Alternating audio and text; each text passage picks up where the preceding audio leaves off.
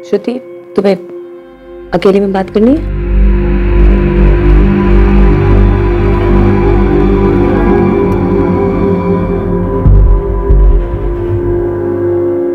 श्रुति, मुझे तुम्हारे general physician ने रेफर करा है। उसके हिसाब से जो तुम्हारा प्रॉब्लम है ये किसी फिजिकल रीजन की वजह से नहीं है और इसका इलाज है। श्रुति,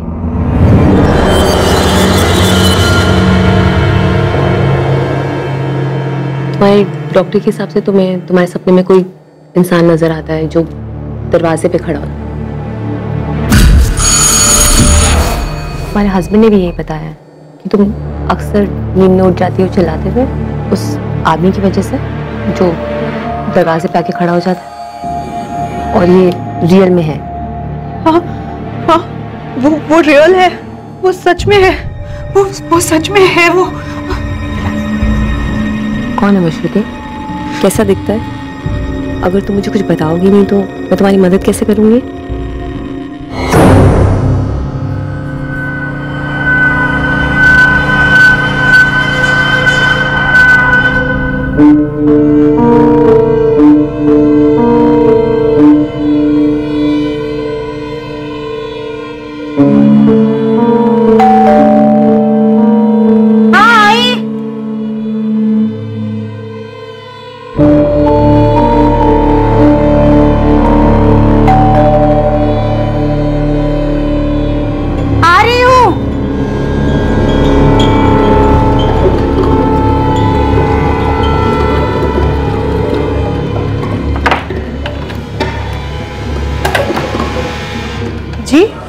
मीटर रीडिंग, गैस की मीटर रीडिंग लेनी है।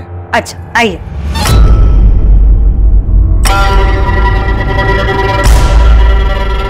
लता पाल को दरवाजा नहीं खोलना चाहिए था।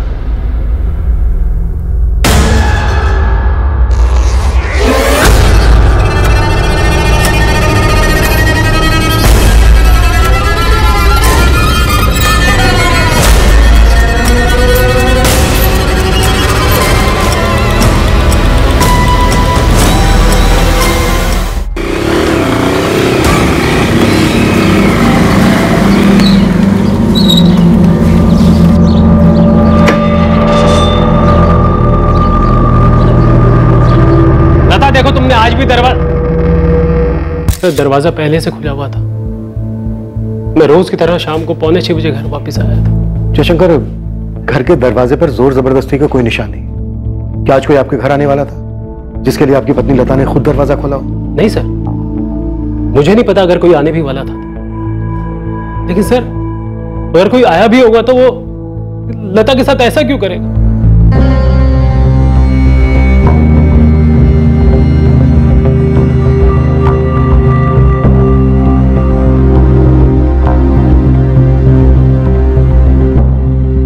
आज आपकी पत्नी लता के साथ आखिरी बार बात कब हुई थी? सुबह जब मैं दफ्तर के लिए निकल रहा था, ये 9 या 9:30 बजे के आसपास। सर कबर्ड को तो छुआ तक नहीं गया है। लता के सोने के कंगन और कानों के झुमके ज्यों के त्यों रखे हुए, तो चोरी का इरादा तो मालूम नहीं होता। किसी जान पहचान वाले का काम है ये। पर कौन जान पहचान वाला? कौन आने वाला था? किसने किया ऐसा? जयशंकर इधर आइए। यहाँ पहले कुछ सामान रखा हुआ था जिसे हटाया गया। सर ये देख रहे हैं निशान? आपने, आपकी पत्नी ने यहां से कुछ सामान हटाया है। यहाँ एक फूलदान था। फूलदान? जी सर, मेरी बीवी सालों पहले किसी मेले से उठा लाई थी। बहुत सस्ता था सर।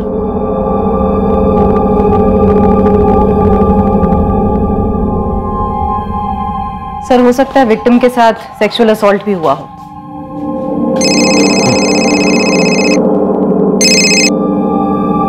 हाँ जगन, हम यहाँ एक अजीब और गरीब क्राइम सीन पर हैं। तुम्हारे यहाँ क्या सीन है?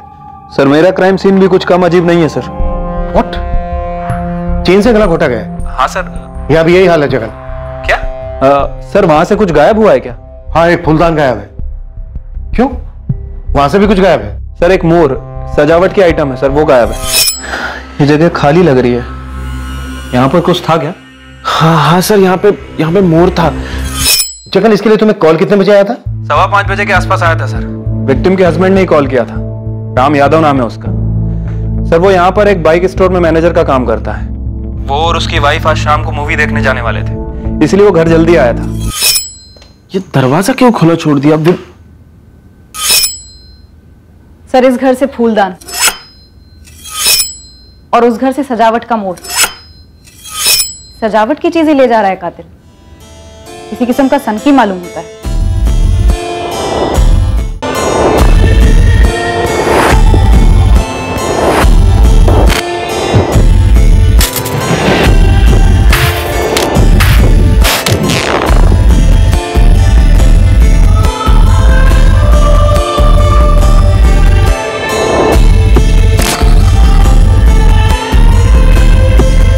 पुलिस के लिए 5 जून की उस रात की सुबह नहीं थी। लता पाल और विमला यादव की भयंकर हत्याओं की खबर सारे गाजियाबाद शहर को खौफ की जंजीरों में जकड़ने वाली थी। एक अनजान सनकी कातिल खुला घूम रहा था। ये दोनों मर्डर साधारण नहीं थे। ना तो यह हत्याओं की शुरुआत थी और ना ही अंत। और पुलिस के जो सामने था वो काफी कुछ कह तो रहा था, पर हकीकत की दिल्ली अभी बहुत ज्यादा दूर थी। दोनों केसेस की मोडस ऑपरेंडी सेम रही है प्रशांत। ये लता पाल, चेन से गला घोटा गया। ये विमला यादव, इसका भी गला चेन से घोटा गया। दोनों औरतों की हत्याओं के बाद लाश के साथ संभोग हुआ है, पर सीमेन के ट्रेसेस नहीं, लाशों के साथ संभोग। शुमिन नेक्रोफिलिया। हाँ, नेक्रोफिलिया।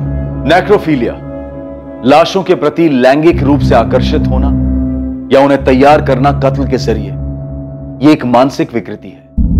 सेमेन के ट्रेसेस कैसे नहीं मिले? ऐसी मानसिक विकृति का आदमी इतना सतर्क होगा कि वो कॉन्डोम यूज करे? प्रशांत, मानसिक रोगी हमें हर कदम पर सरप्राइज देते हैं। खूनी ने एक घर से फूलदान और एक घर से पीकॉक वाला डेकोरेशन चुराया। ये उसके लिए ट्रॉफीज हैं। आप अपने पुराने रिकॉर्ड्स चेक कीजिए। मुझे लगता है ये उसका पहला जुर्म नहीं है। सर लता पाल, पति जयशंकर पाल, 5 साल पहले शादी हुई, चंदन नगर में रहते थे। खुशहाल शादीशुदा जिंदगी। पत्नी हाउसवाइफ थी, ज्यादातर दिन में घर पर ही रहती थी, और पति बैंक में क्लर्क था। सर विमला यादव, पति रामकुमार यादव, रुद्र विहार के रहने वाले, 8 महीने पहले शादी हुई। विमला यादव हाउसवाइफ थी और रामकुमार यादव बाइक स्टोर में मैनेजर है। इन लोगों की शादी में भी कोई तकलीफ नहीं थी, सब कुछ सही चल रहा था। एक बात और गौर करने वाली है। इन दोनों औरतों पर जब हमला हुआ, ये दोनों औरतें अपने अपने घर पर अकेली थी अपने पतियों के काम पर जाने के बाद। जी सर।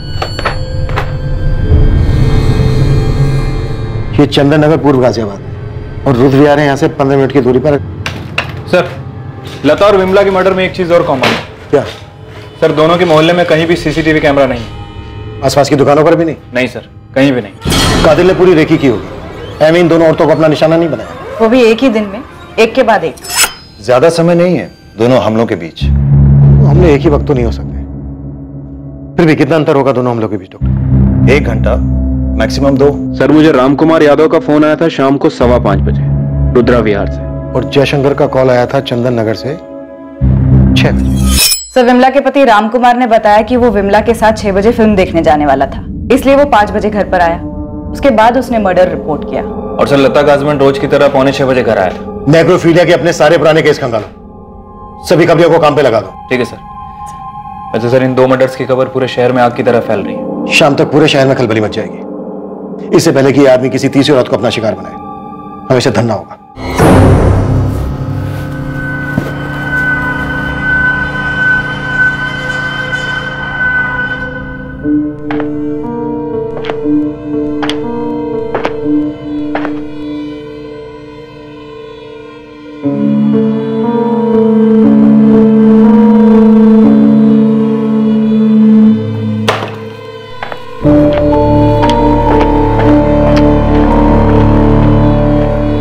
अपर्णा।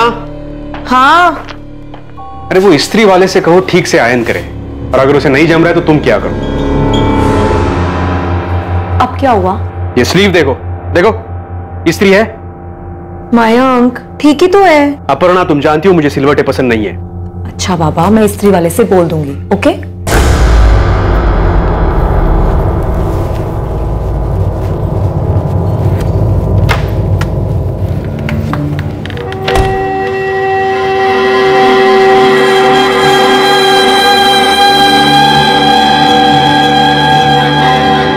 पुलिस के पास मुजरिम के हुलिये की कोई डिटेल नहीं थी, पुराने केसेस की फाइल्स खंगाली गई ताकि इस केस पर कोई लीड मिले जिसने पूरे शहर को आतंकित कर दिया था। चेन वाला हत्यारा ये कौन है, कहां से आता है, किसी को नहीं पता।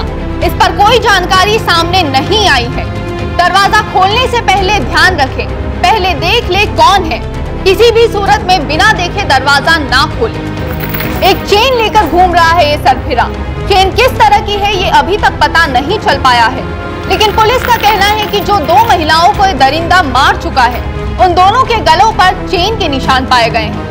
ये आदमी किसी भी दरवाजे पर दस्तक दे सकता है, किसी भी रूप में आ सकता है। पुलिस के पास अभी तक इस वैशी साइको किलर की स्केच तक नहीं है। इस मानसिक रूप से बीमार आदमी को पकड़ने के लिए पूरी गाजियाबाद पुलिस काम कर रही है, पर पुलिस ने पब्लिक को हमारे चैनल के माध्यम से संदेशा दिया है कि हर नागरिक को चौकन्ना रहना होगा। ये हत्यारा पब्लिक में घूम रहा है, वो कोई भी हो सकता है। अगर बेल या दस्तक के बाद कोई अजनबी दिखे बाहर, हल्का सा भी शक हो तो दरवाजा बिल्कुल ना खोलें।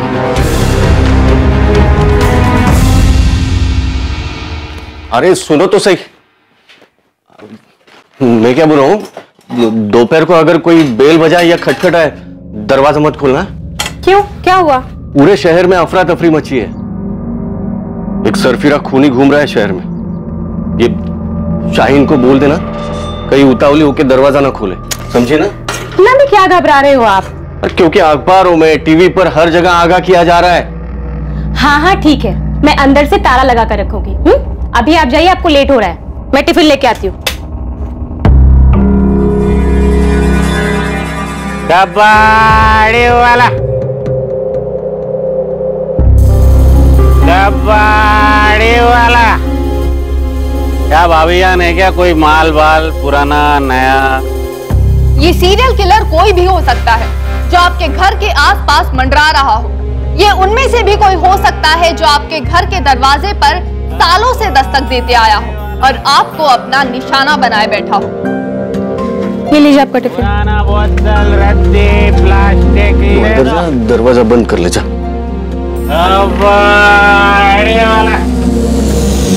जाना। हाँ मैं जा रही हूँ, आप आराम से जाइए। वाला। लता पाल और विमला यादव दोनों विक्टिम्स मध्यम वर्ग की जवान औरतें थी और हमले के वक्त घर पर अकेली थी। रमन राघव, साइनेड मोहन और कुछ साल पहले स्टोनमैन, ये सारे सीरियल किलर सड़कों पे अज्ञात लोगों को निशाना बनाते। गहलोत जी, ये किलर अज्ञात लोगों को निशाना नहीं बनाता। मैं वही कह रहा हूँ प्रशांत, इन दोनों औरतों की लाशें घर के अंदर दरवाजे से कुछ दूरी पे पड़ी मिली। है राइट? राइट। इसका मतलब इन दोनों औरतों ने खूनी के लिए खुद दरवाजा खोला, उसे अंदर आने दिया। शायद वो आगे आगे चल रही होगी और वो पीछे पीछे उसने चेन निकाली और उसे गले में कस दी। हम ये पकड़ के चल रहे हैं कि ये दोनों अटैक एक ही आदमी ने किए होंगे, सीरियल किलर होंगे। और ये सीरियल किलर एक नेक्रोफिलिक है। क्या लगता है आपको, क्या उम्र होगी इसकी? आपकी एनालिसिस क्या कहती है? ये किसी किस्म का मजदूर या कारीगर हो सकता है जिसे हम आसानी से घर के अंदर आने देते हैं। लेकिन इन दोनों विक्टिम्स ने उस दिन किसी टेक्नीशियन को अपने घर नहीं बुलाया था। मैं मतलब प्लम्बर, इलेक्ट्रीशियन वगैरह। इसे अभी के लिए एक्स बुलाते हैं। एक ही दिन में तकरीबन 2 घंटे के अंदर इसने 2 औरतों का मर्डर किया, लता और विमला, और उनकी लाशों के साथ रेप किया। इसमें कोई दो राय नहीं कि इसने ये काम पहली बार नहीं किया, इसने ये काम कई बार किया है। ये तजुर्बाकार है। हम पिछले सारे नेक्रोफीलिया के केसेस स्टडी कर रहे हैं। आपका कातिल पाइप गैस या इलेक्ट्रिसिटी मीटर की रीडिंग के बहाने आया होगा। गैस की मीटर रीडिंग लेनी है।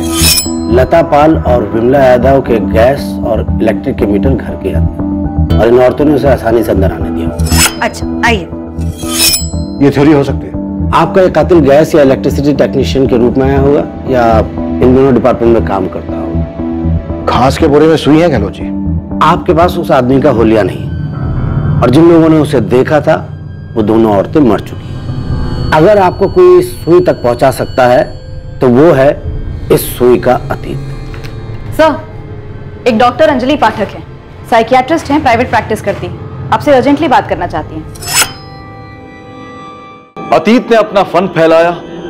यह हत्यारा, ये सीरियल किलर वाकई में नेक्रोफीलिया का मरीज था जिसने पहले भी औरतों को शिकार बनाया था। पर क्या उसके हमले में कोई ऐसी औरत भी थी जो बच निकली थी?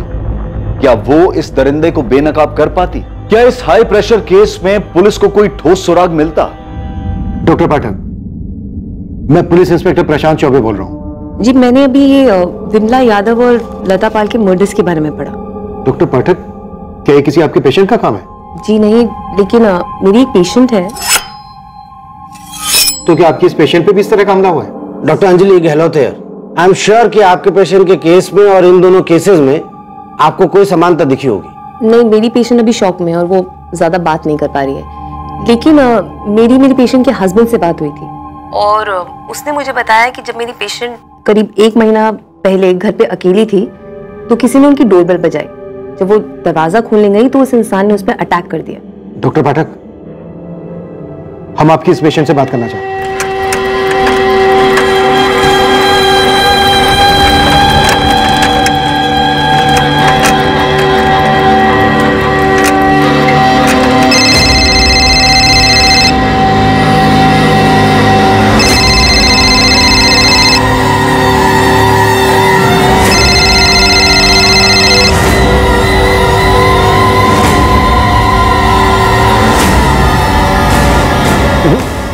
फोन नहीं उठा रही।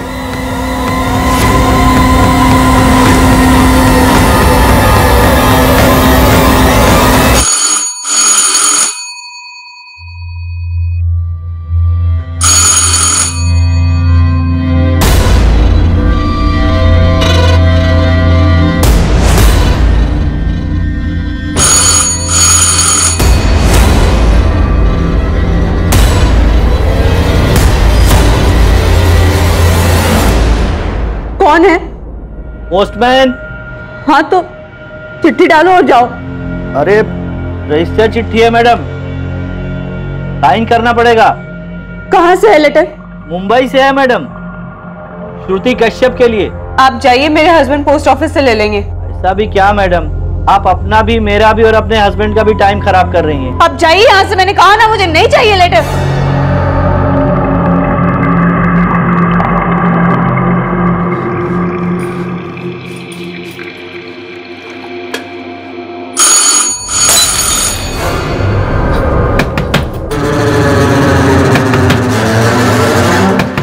श्रुति प्लीज दरवाजा खोलिए। श्रुति, मैं पुलिस इंस्पेक्टर प्रशांत चौबे। देखिए, हमें आपकी डॉक्टर अंजलि पाठक ने भेजा है। हम आपकी मदद करने के लिए आए हैं, प्लीज दरवाजा खोलिए। श्रुति, मैं assistant sub inspector Mithila Lohia. दरवाजा खोलो श्रुति।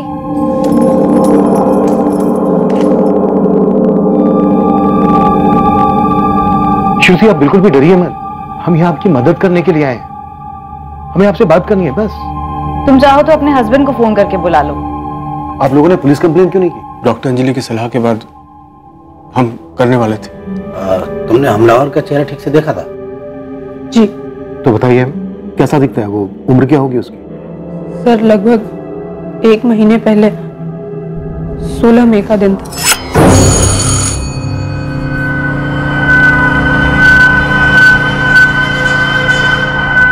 जी? गैस की मीटर रीडिंग लेनी है। आइए। पहली नजर में ही मुझे कुछ अजीब लगा था उसके बारे में। उसने घर में घुसते ही तुम पर अटैक किया, तुम्हारे गले पर चेन डाली। मेरा दम घुट रहा था, मैं समझ गई कि आदमी मुझे मार डालना चाहता है, इसलिए मैंने मरने की एक्टिंग की। फिर उसने तुम्हारे साथ? हाँ, कोशिश की।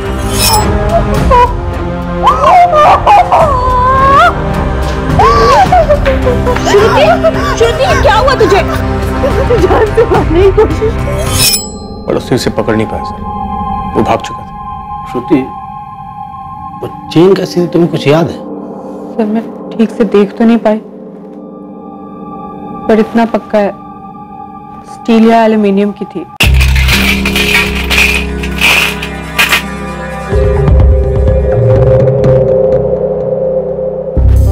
आंखें भी खुली है और कान भी खुले हैं।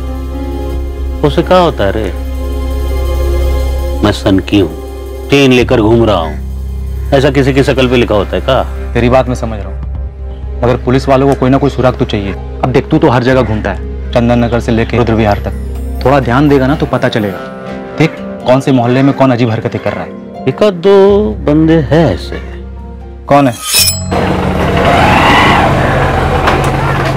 कबाड़ी वाला सामान रद्दी दे दो। कबाड़ी वाला। हाँ तो नाम पता देना। अरे अभी तो नजर में आया है, निकालने दे उनका हिस्ट्री ज्योग्राफी। देख मुसा, जो करना जल्दी कर, एक और लाश नहीं मिलनी चाहिए। तेरा टिप ना 50% बढ़ा के दूंगा पक्का।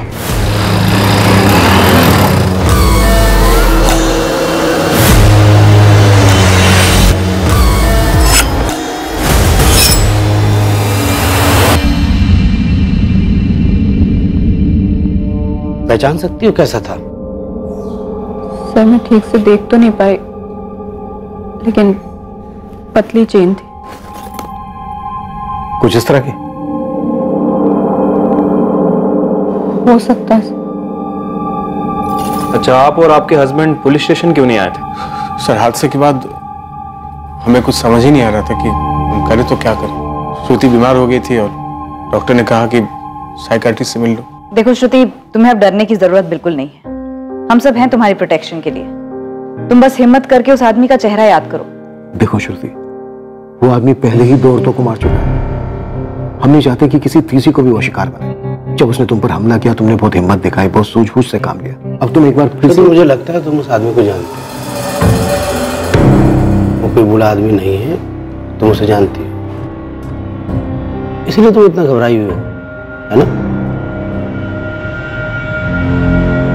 देखो श्रुति, अगर तुम उसको जानती हो, उसे पहचानती हो, तो प्लीज बताओ। हम श्योर नहीं है, हम सिर्फ शक है। हमें उसे किसी भी हालत में रोकना है, इसलिए आप दोनों जो भी जानते हैं प्लीज बताइए। सर मुझे नहीं लगता वो आदमी बुजुर्ग था। मुझे लगता है वो बुजुर्ग होने का ढोंग कर रहा था। मुझे लगता है उसके वो बाल असली नहीं थे। सर मुझे लगा वो मेरे लिए ही आया था। कौन आया था? उसका नाम बताओ। मयंक। कॉलेज में इसका सीनियर था, दिल्ली में।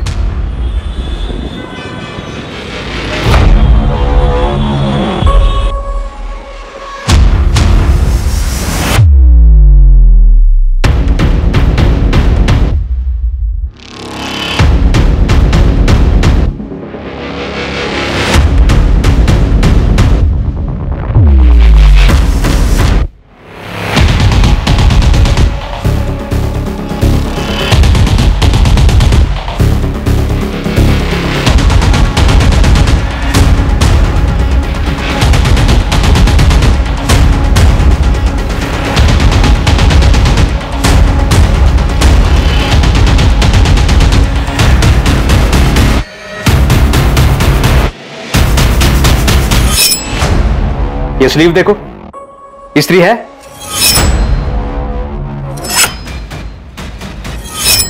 उसका नाम मयंक शर्मा है।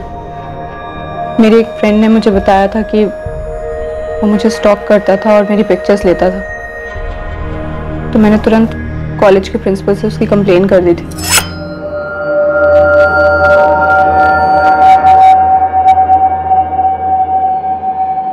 ये सब क्या है मयंक? मुझे कई दिनों से लग रहा था कि मुझे कोई स्टॉक कर रहा है, हमेशा देखता रहता है। मैं तुमसे कुछ पूछ रहा हूं मयंक। सॉरी सर, दोबारा नहीं होगा। पहली बार क्यों हुआ? क्यों किया ऐसा?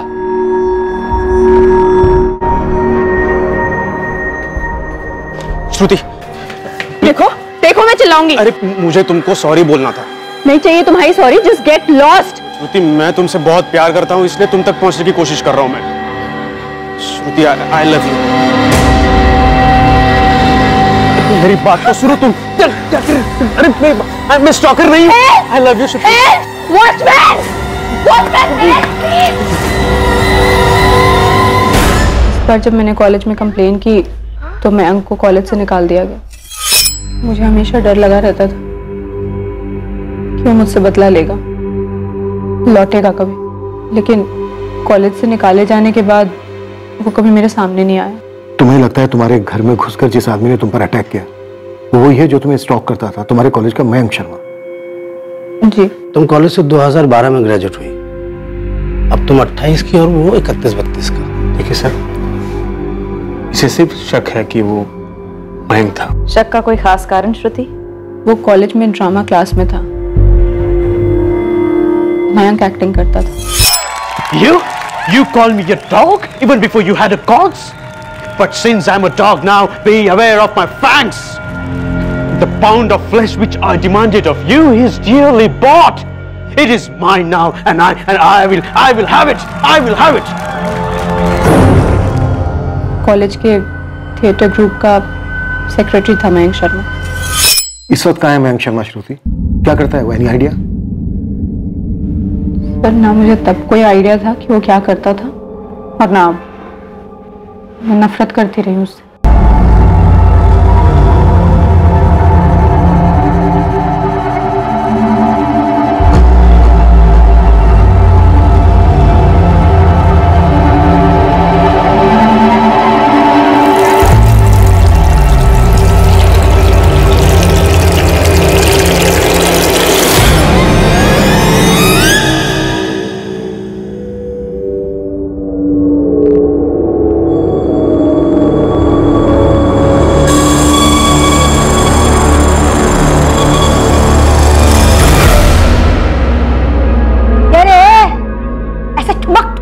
करेगा? 2 बाल्टी में पूरा दिन निकालेगा क्या? अरे किसे घूर रहा है? भूल किसे रहा है? ये तेरी मेंढक जैसी बड़ी बड़ी आंखें है ना, वो भी 4-4। तेरे पेंशन के पैसे में क्या नौकर रखूं? चल जल्दी काम कर, हाथ पाँव चला।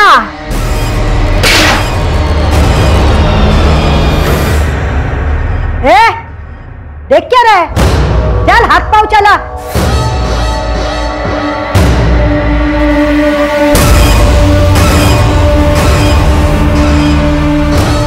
मयंक शर्मा का पता लगाने में पुलिस को ज्यादा समय नहीं लगा।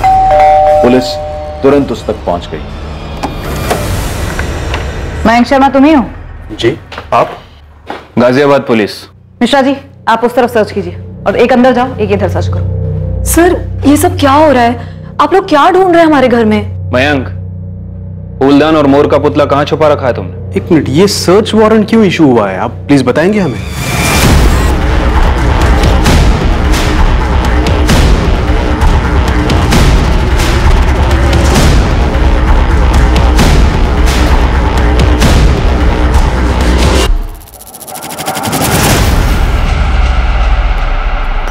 सर ये देखिए सर।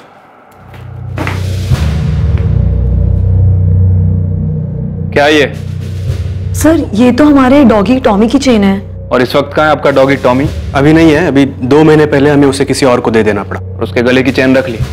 अजीब बात है ना। कोई कानून है क्या कि अगर कुत्ते को घर से हटा दिया जाए तो उसकी चेन भी घर में रखना अलाउड नहीं है? असली मुद्दे पे आएंगे सर आप। सर आप लोग हमारे घर में क्या ढूंढ रहे हैं? हुआ क्या है? श्रुति कश्यप, जब तुम्हारे कॉलेज में थी श्रुति वर्मा थी, आरडी भट्ट कॉलेज। कुछ याद आया? मयंक, कौन है ये श्रुति? श्रुति कहां से आ गए? इन दोनों में से श्रुति तो कोई भी नहीं लगी। श्रुति की हालत भी इन दोनों जैसी हो सकती थी, पर उसने सही वक्त पे दिमाग लगाया, चकमा दे दिया था। एक बार भी तूने ये नहीं सोचा कि चेन पे से भी तेरे अंश मिल सकते हैं? अगर एक भी अंश मिला ना तो उससे तेरा डीएनए निकाला जा सकता है। आप लोग बिना सोचे समझे कुछ भी बोल रहे हैं। आप कह रहे हैं कि मेरे हस्बैंड सीरियल किलर हैं। हम कह नहीं रहे, हमें शक है। देखिए ये श्रुति जो भी है, आपको दिख नहीं रहा है कि वो मेरे पति को फंसा रही है? मयंक दिल्ली के एक बड़े बीपीओ में असिस्टेंट मैनेजर हैं। हमारा एक बच्चा भी है। आप लोग किस बेसिस पर किसी भी औरत के किसी भी बात पर विश्वास कर रहे हैं? सर आप मेरे ऑफिस कॉल कीजिए। 5 जून को पूरे दिन में अपने डेस्क पर था। अब रही बात इस बुजुर्ग आदमी की, मैच तो कर रहा है मुझसे। मतलब जब मैं कॉलेज में प्लेस किया करता था ना, तो ऐसे ही लगता था मैं। इसको दाढ़ी नहीं है, मैं दाढ़ी लगाता था और ऐसे बाल। आपको पता है सर, जब कभी ऐसे ओल्ड मैन के कैरेक्टर्स आते थे ना, तो सबके दिमाग में सबसे पहले मेरा ही नाम आता था।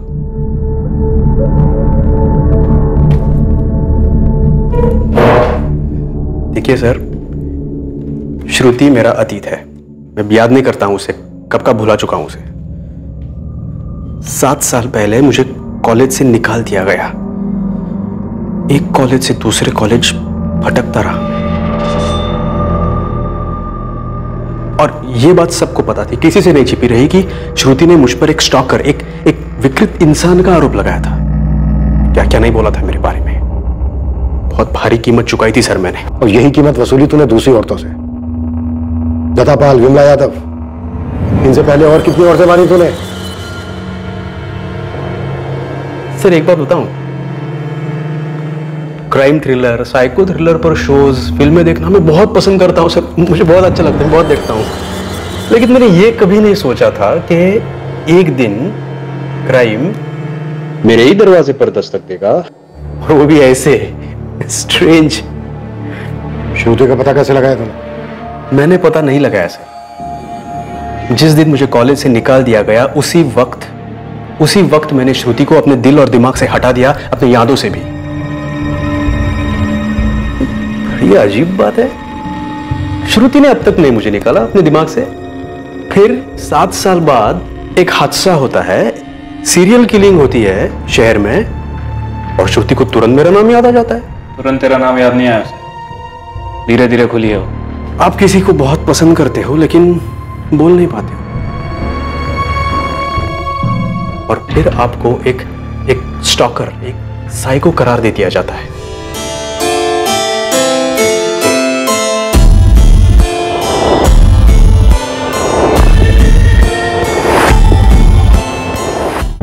आप लोग किसी सीरियल किलर को ढूंढ रहे हो या फिर कबाड़ी वाले को? किस एंगल से लगता है आपको कि मैं इन दोनों में से हूं, कबाड़ी वाला या फिर सीरियल किलर? विधिनगर 12/340, वहां मिलेगा तेरा आदमी, तेरा सनकी किलर। और ये जो तस्वीरें तूने भेजी है ना, ये बंदा वैसा दिखता ही नहीं है, गलत बना हुआ है। क्या बोल रहा है बे? पुलिस को मिल चुका है वो बंदा जिसका स्केच बना है, समझा? गलत आदमी को पकड़े हो तुम। मैं जो बंदा बोल रहा हूँ ना, साहब लोगों को बोलो उसको उठवा ले। मुकेश नाम है उसका, मुकेश कामदार। कितनी बार बोलना पड़ेगा तुझे? मैं तेरी बीबी सीमा नहीं हूँ। माफ कर दो, गलती हो। पैसे कहाँ हैं? पैसे कहाँ गए? कहाँ गए पैसे? पता उड़ गए पैसे? हाँ? कहाँ उड़ाए? पैसे कहाँ उड़ाए? बता पैसे कहाँ है? नहीं ना बताएगा तो मैं खाना नहीं दूँ। मर भूखा मर साले कुत्ते। सर मैंने पूरी छानबीन कर ली है, मैं बता रहा हूँ आपको, यही आपका बंदा है, आप उठा लो। सर ये बंदा घर में कुछ और है, बाहर में कुछ और ही है, फन ठन के निकलता है रोज। तो ये बंदा बीवी के सामने ना भीगी बिल्ली बन के रखता है, इसकी बीवी ना चाबुक चला के रखती है इसको। और इसी बंदे को बाहर देखिए, दूसरे इलाकों में ना एकदम फुल कलरफुल बन के घूमता है ये। और ये बंदा रहता है रुद्र विहार के पास, जहाँ पर विमला यादव का मर्डर हुआ था। हाँ सर, विधिनगर 12/340 म्यूनसिपालिटी में ना सफाई कर्मचारी था ये, मुकेश कामदार।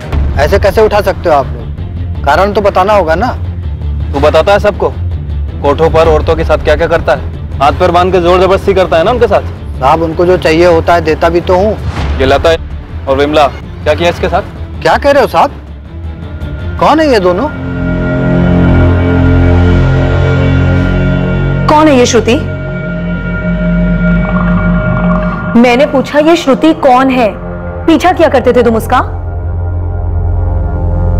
वो मुझसे बदला लेना चाहती है। पता है क्यों? मैं तो श्रुति का नाम भी पहली बार सुन रही हूँ, मुझे कैसे पता होगा क्यों? क्योंकि चोर की दाढ़ी में तिटका, वो किसी को बचाने की कोशिश कर रही है। मैं उसके घर जाऊंगा, उस पर अटैक करूंगा, वो पहचानती है मुझे, फिर भी मैं ऐसा करूंगा। तुमने मेरे सवाल का जवाब नहीं दिया, तुम उसका पीछा करते थे। फिलहाल तुम मेरा पीछा छोड़ दो, वहां पे पुलिस मुझे सवाल पूछ पूछ के परेशान कर रही है, तुम्हारे डाउट्स खत्म ही नहीं हो रहे। अरे पर तुम जा कहां रहे हो? हवा खाने।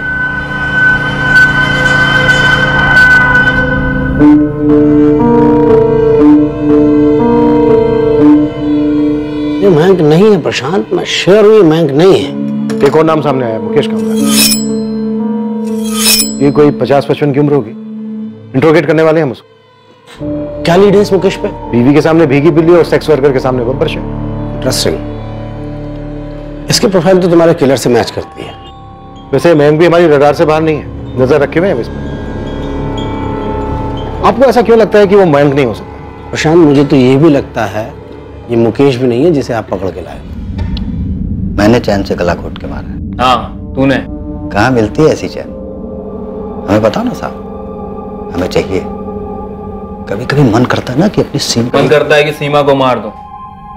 हाँ, दिमाग खराब हो गया साहब मेरा, जीना हराम कर रखा उसने। दम घुटता है मेरा दम। तेरा घर में दम घुटता है, इसीलिए तूने इन दोनों औरतों का गला घोट दिया, मार डाला इन दोनों औरतों को।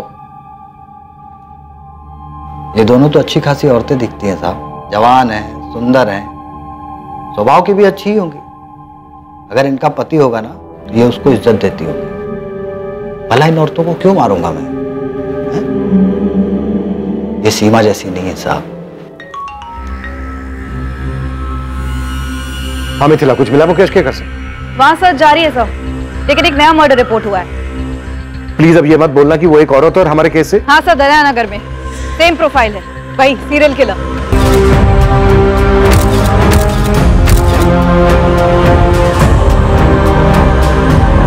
विक्टिम का नाम काव्या सिंह है। बॉडी पोस्टमार्टम के लिए भेज दी गई है। सेक्सुअल असॉल्ट लग रहा है। अटैक के समय मुकेश हमारी कस्टडी में था सर, और मयंक पर भी हमारी एक टीम 24 घंटे नजर बनाए हुए थी। मुकेश या मयंक में से कोई नहीं है। गहलोत जी भी यही कह रहे थे कि इन दोनों में से कोई भी वो सीरियल किलर नहीं हो सकता। प्रशांत, श्रुति ने हमें क्लू दिया था कि वो बुजुर्ग नहीं है। बुजुर्ग का गेटअप लेके वो टारगेट पे निकलता था। अधेड़ उम्र का ये गेटअप एक चाल, एक कवर है। उम्र में उससे कम होना चाहिए। तो श्रुति ने तो मयंक का नाम भी दिया था, पर अब लगभग तय है कि मयंक किलर नहीं है। प्रशांत से मैं वही कह रहा था कि हमारा सीरियल किलर एक बहुत बड़ा शिकारी है। वो घर से अपनी ट्रॉफी कलेक्ट करता है और अपने शिकार को जिंदा नहीं छोड़ता। एक्स अपने किसी भी विक्टिम को जिंदा नहीं छोड़ता है। मतलब गहलोत जी, आप ये कहना चाह रहे हैं कि श्रुति ने हमसे झूठ बोला था? एक मिनट। गहलोत जी, श्रुति ने अटैक के तुरंत बाद इसलिए पुलिस कंप्लेन नहीं की क्योंकि अगर वो तुरंत बाद पुलिस कंप्लेन करती तो उसके गले पर चैन का निशान होना चाहिए। आपका मतलब है कि श्रुति का पति संदीप कश्यप?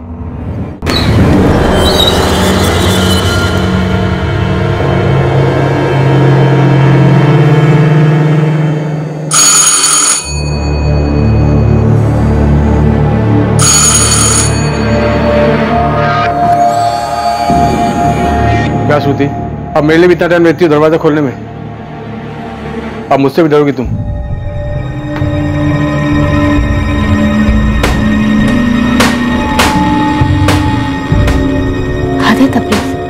ये क्या कर रहे हैं आप? मैं किसी के लिए भी दरवाजा नहीं खोलती हूँ और आप इतनी सारी कड़ियां लगवा रहे हैं। इसकी क्या जरूरत है? इतना भी क्या डर है आपको?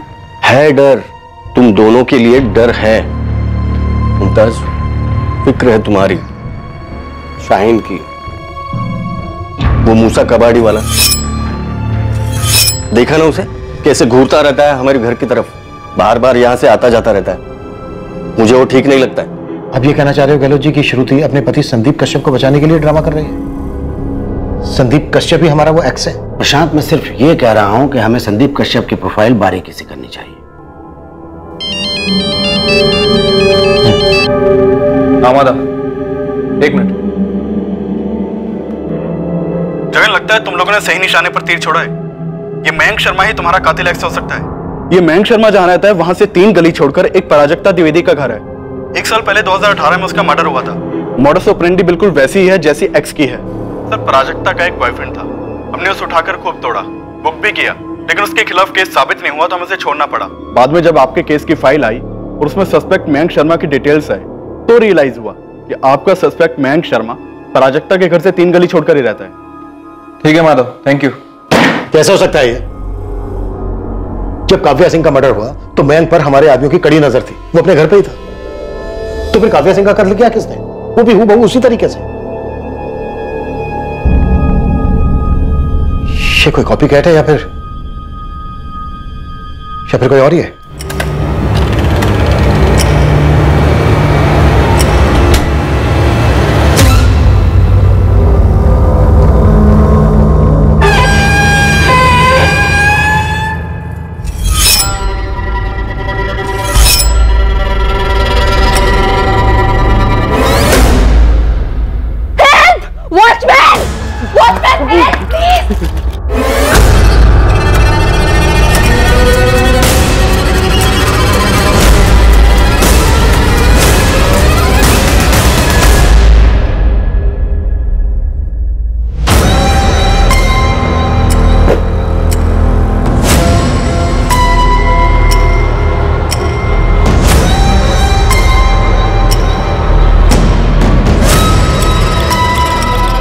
पूरे 8.5 किलो है।